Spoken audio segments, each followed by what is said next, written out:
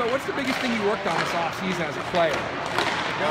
Well, I just focused pretty much same as last offseason. I know I need to get stronger. It's always been my main goal. I need to put on mass. So focusing every day on basically getting stronger. And I work a lot on skating.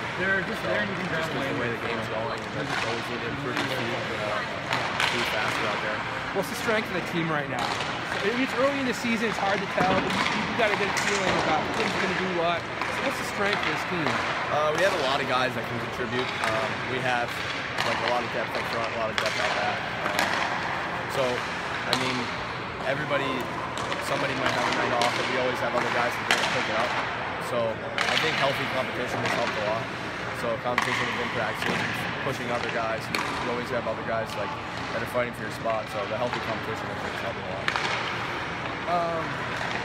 Obviously, there's expectations being a union. I mean, I was talking to Cole about it. You look up the last 10 years. How do you guys block that out, knowing that every year the fans here expect to win an ECAC title or get back to the NCAA tournament? How do you guys block that out and concentrate on each game, each series? Yeah, we know that every game matters. We saw it last year. We kind of got off to a slow start and it came back to haunt us.